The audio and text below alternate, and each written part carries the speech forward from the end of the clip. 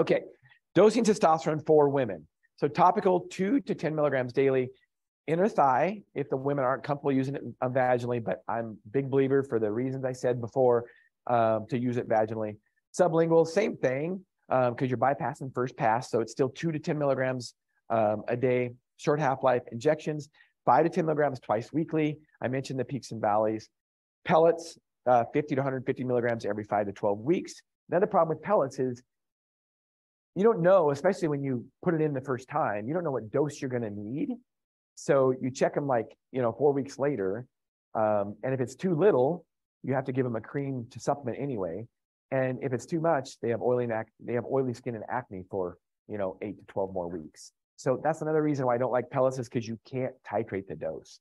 And there is no FDA-approved product of testosterone for women.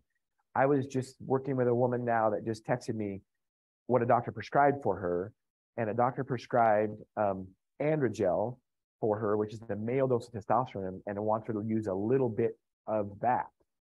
Well, the problem with that, a little bit, how much is a little bit? It's made for a man. It's a concentration made for a man, so it's really easy for the woman to overdose. So at a combine pharmacy, we make a specific dose for a woman.